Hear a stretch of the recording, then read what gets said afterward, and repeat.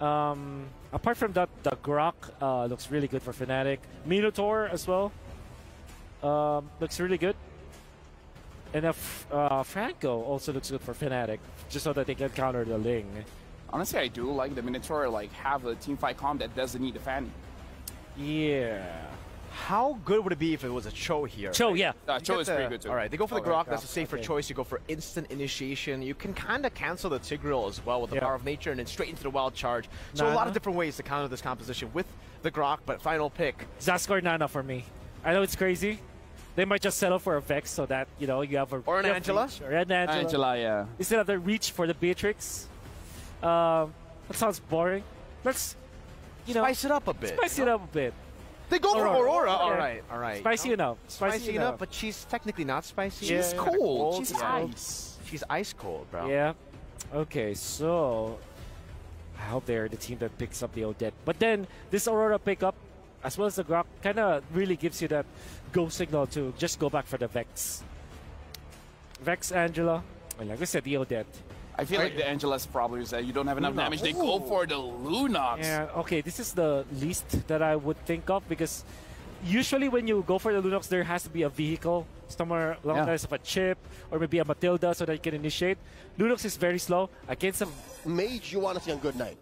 Good Night is an anchor and a core for Team Falcons in any of their iterations, and now they're going to need to get him online. Oh, look at this, an early fight. Okay, they're going to be pushing Keyboy as quickly as possible, but Kyrie gets in the middle of the mix. Good Night, forced to flicker away. This is what we're talking about, right? This is how dangerous it is in these early stages of the game. Anybody could go down and could start this snowball. And up top, you see the 1v1 between Ding and Lutpi, both bruisers, both CC specialists, especially when it comes down to these bigger team fights. And wow, check this out. Sans, I don't think you could do that with maybe with a Valentina, but you couldn't do that with a Vexana. Not at that range. Yeah, for sure, for sure. I think that, like, Aurora is very similar in this position to the Lunox, right? With that Pride of Ice passive, being able to, like, tank, well, tank a good amount of damage, but at the same time have an option of maybe escaping when you're getting doved on by Kenji, for an example. I think there might be some ways that Fnatic Onic can get really creative with the way they play this comp. Yep, checking out the opening builds here.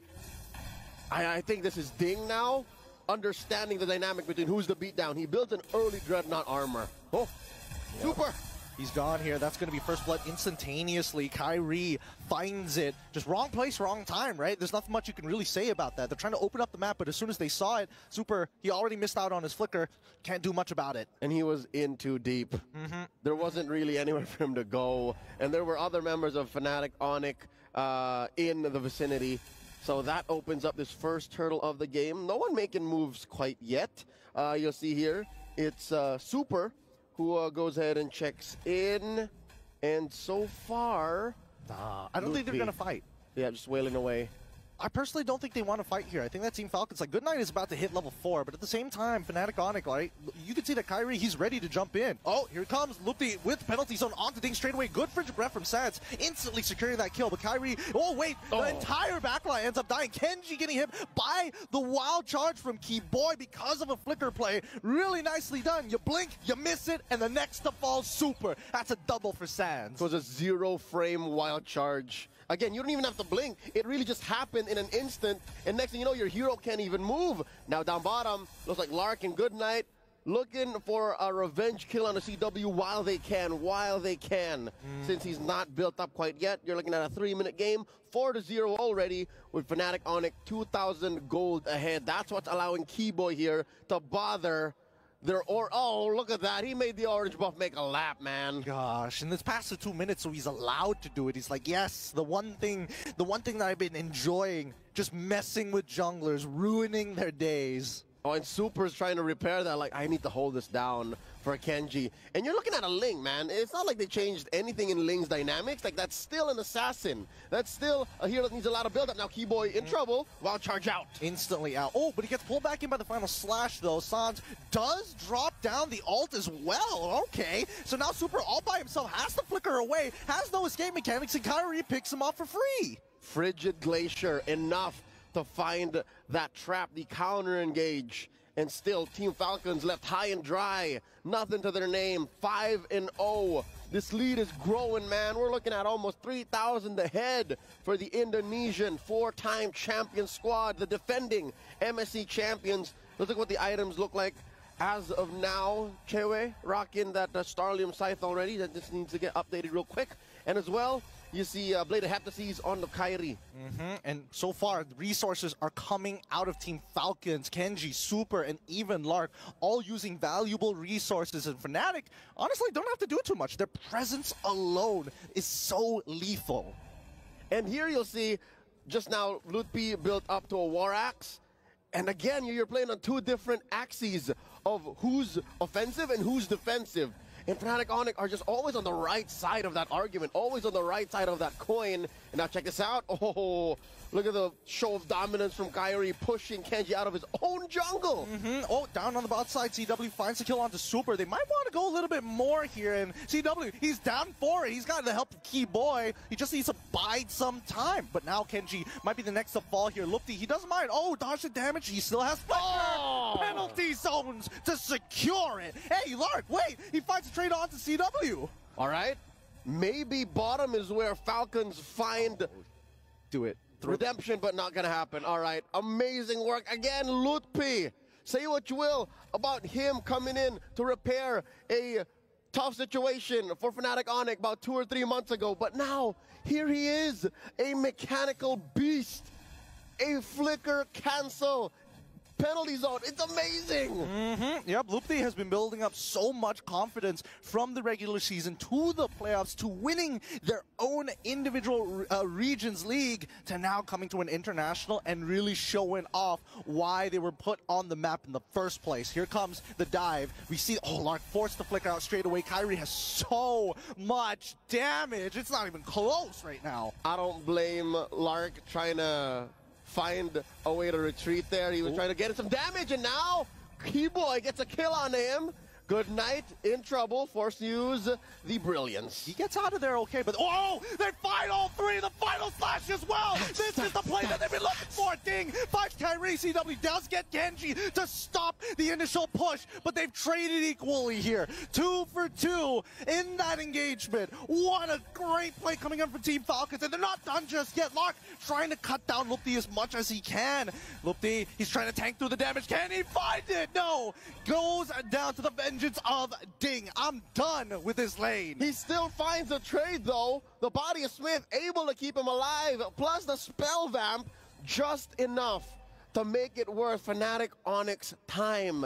I gotta say, CW's mid-game power spike here at 7 minutes, I think that's what made it a little better for Fnatic Onyx, despite the amazing catch by Ding. That could have been lethal. That could, if ever it was a switcher, if it was CW on the Beatrix and Lark on the Harith, that could have been a wipeout. Yeah, man. The replay didn't catch the initial play started by Super. He was trying to replicate a game-winning moment from M5 when Keyboy did it himself. The 5-man implosion, he was so close to it. But unfortunately, like, if Genji just survived a little bit longer, I think he could have cleaned up the entire team. But now the mid lane, oh, Keyboy! He does find Lark! He can't get out of there in time. The Frigid Frost already locking down the tower, but it doesn't really matter anymore. So many members are already dead. And even Genji, he doesn't want to go in there anymore. He's like, that's too much to handle. It was a dispersal of Team Falcons. Like, one kill led to another, and it scrambled their formation.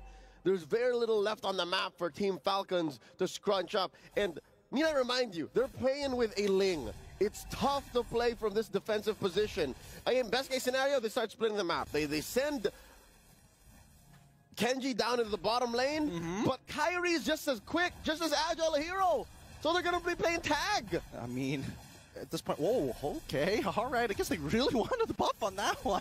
Oh, wait, hold on, the Frigid Breath. Oh, into the Glacier as well. They fight too. They quickly get out of their iframes. Okay, boy, making sure that Good Night isn't having a good time. Gets pushed underneath the tower. Can somebody dive them already? As we see the Tempest Blades already come out. Man after man being thrown. Fnatic Onyx say no more sacrifices. We've done what we can. We're sorry, boy. We can only get Good Night. Ceasefire underneath tier 2. And the inhibitor. He's going to fall! Sans gets a kill, and another body dropped up top. Man. Fnatic Onic don't want to stop. Yeah, they're just running out of patience. They're sick of this. Team Falcons, you're going to be playing real passive? No worries. We're just going to start walking up. All of this starting because they won their individual lanes. Kyrie's making big money moves, man. He just picked up the Blade of Despair. That's it. Even Super's going to feel it despite his passive on the Tigreal. Despite building a Dominus Ice, might be too little too late. Fnatic Onic are looking at about 6,000 gold ahead. I'm thinking, all right, 2, 2, and 3 on good night. Could they maybe win underneath turret? Because look. What does he have on him now? Just the...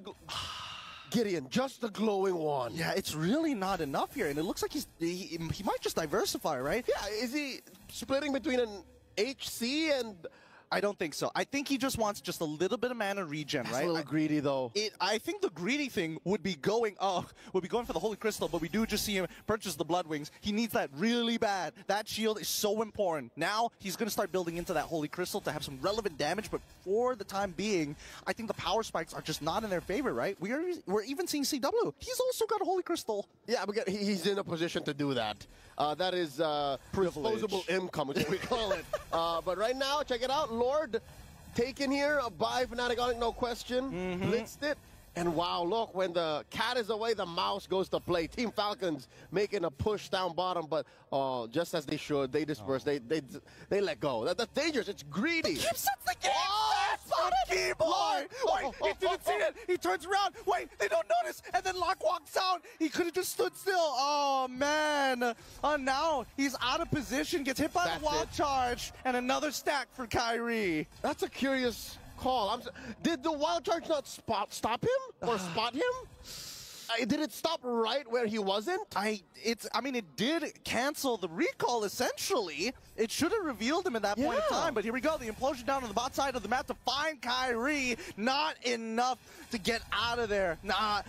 Wait, hold on. That's a shutdown. It could be an even bigger shutdown here if they get an inhibitor off of this, but Team Falcons should be able to regroup off of that play as the Lord is going to be crashing down from the top side. Yep. Again, speaking as a fan of the hometown team here, the MPL Mana Champions, you got to say, hey, man, if they're going to win a fight, it's going to be inside their own base. Right? They have pretty good high ground, and they're all here, but they are looking at a Lord, so that's a 6-man, a 5-man coalition. Kyrie's off. Yeah, and let's keep in mind, right? They can still shut down these inhibitors. Wait, here comes the penalty zone almost instantaneously. They're trying to combo together, but they don't find anything else. The follow-up isn't there. They get rid of the inhibitor, and Team Falcons, man, look, he's so tanky. He's holding on despite that, and CW is able to find a mega kill off of it. Despite the Glacier not finding the right targets, it forces Genji to use the ult. Fnatic Onic playing a little off-kilter. When you thought the measure was 4-4, they say, nah, fam, it's a 3-4, and that takes Team Falcons off tempo.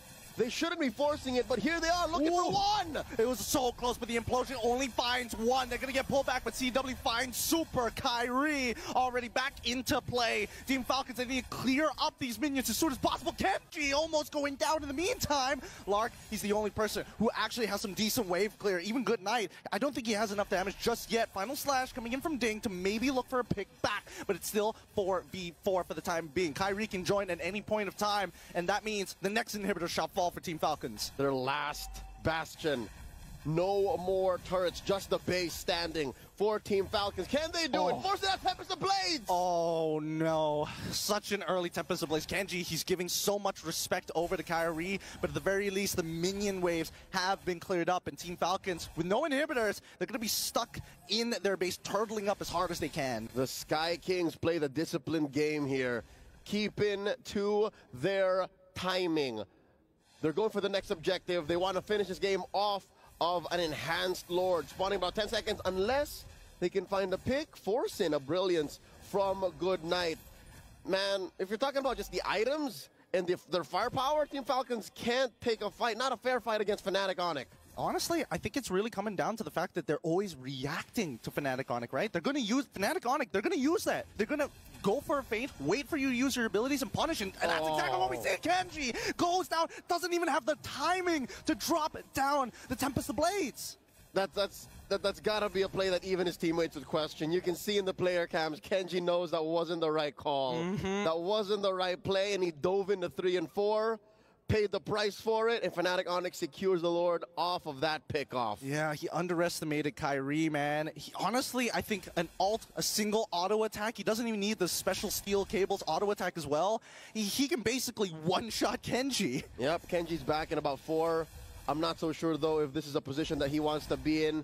Again, you're a Ling. One of your strengths is coming from any angle, coming in from a Finch Poise. There's barely any walls inside the base, so he's going to have to play this very, very carefully. And he gets spotted from top. Very close. Kyrie throws out a cable. Oh, there's a final slash. Okay, straight away, CW is able to use the Purify. Zaman forces well, penalty zone into Goodnight. They're trying to escalate the situation. He dies immediately off the Brilliance, and now the Crystal will fall. Fnatic Onic take the game, 21 kills to 7. A clean sweep in a best of 2 by the Sky Kings. Even on home soil,